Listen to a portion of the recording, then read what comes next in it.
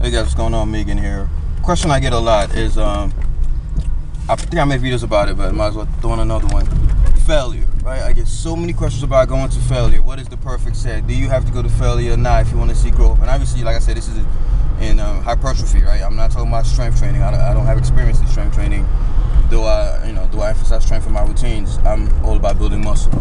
Like I said it over and over again. I'd rather be muscular as fuck and weak than strong as fuck and look scrawny, which is possible. You could be scrawny, you could look scrawny and be strong as fuck. But anyway, so what is the, do you have to go to failure for muscle growth? Now, you guys know me.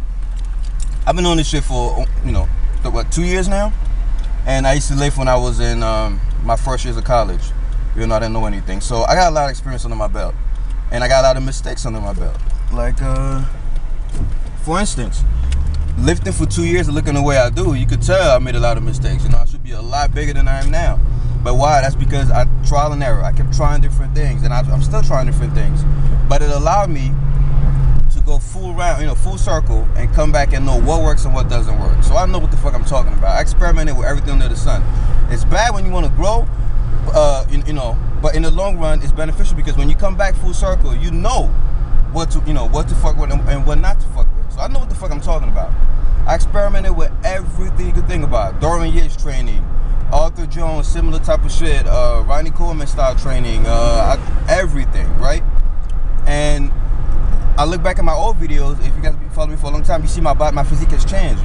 Some months I was really big and muscular. Some months I was scrawny looking, doing my bulk. Some months I was fat.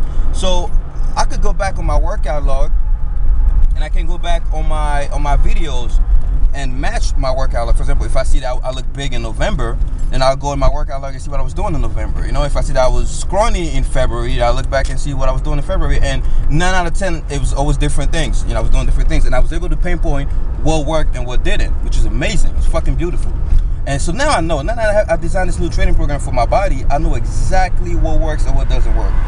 And then again, you guys know me, I like studying other people. I like looking at other people with great physiques and that are even outside of bodybuilding and draw my conclusion. Powerlifters, weightlifters, wrestlers, MMA, boxers, you name it. Even farmers. So, back to your question. Alright, hope this video's still playing. Alright. For muscle growth, do you have to go to failure or not? I say yes. Why? I'm going to show you three types of people. You have bodybuilders, you have powerlifters, you have bodybuilders who lift 10 to 12 rep range to failure, whatever. You have powerlifters who do 3 to 5 reps to failure sometimes. And then you have people that do static contractions. You have like gymnasts. A lot of gymnasts just do static contractions on their triceps, when they're on those fucking poles and shit. I don't know what the fuck you call them. You know what I'm talking about. Gymnasts, they gotta do static dips and shit. And they have these huge ass triceps without doing fucking rope pull downs and shit, right? And a lot of them don't even lift weights. I read some interviews, and the triceps are all well developed. So you have static contractions to failure. You have high reps to failure. You have short reps to failure. But yet they all display muscle growth. So what is the conclusion you could draw from that? It's simple. Struggle, right? The set where you struggle the most is where you're gonna get growth. If you go to failure at 3 reps, as long as you struggle in that fucking set, you're gonna get you some growth. It won't be as crazy as a bodybuilder who's doing fucking 15 to 20 reps on squats and shit, but you're gonna get growth, right? It's progressive overload. You have to give your body more stress. Your body loves homeostasis. It loves staying the way it is now. So it is only gonna grow when you put it under a stress that it's not used to, right? A set should not be comfortable.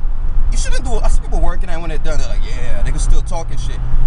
That's a comfortable ass set. You're not gonna get any growth out of that. You're gonna get noob gains, basic growth, but not any extraordinary gains.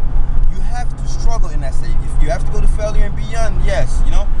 I got growth on my legs from doing. You guys know my legs to be skinny as fuck. They still are, but I got a lot of growth on my quad from doing 3 to 5 rep squats, 5 rep squats max for over 2 to 3 months. Never went above 5, but I went to failure. It was heavy as fuck every time. And I got growth from my other body parts by doing 15 to 20 reps. Some body parts 6 to 8 reps. So it all boils down to this. You have time on attention. That's a great factor. You have the optimal rep range. You have all these factors, heavyweight. But the most important factor to make a set count is struggle. You have to struggle, go to failure with 200 pounds, right? I can give you 15-pound dumbbells and make you go to failure with that shit, and you're still gonna grow.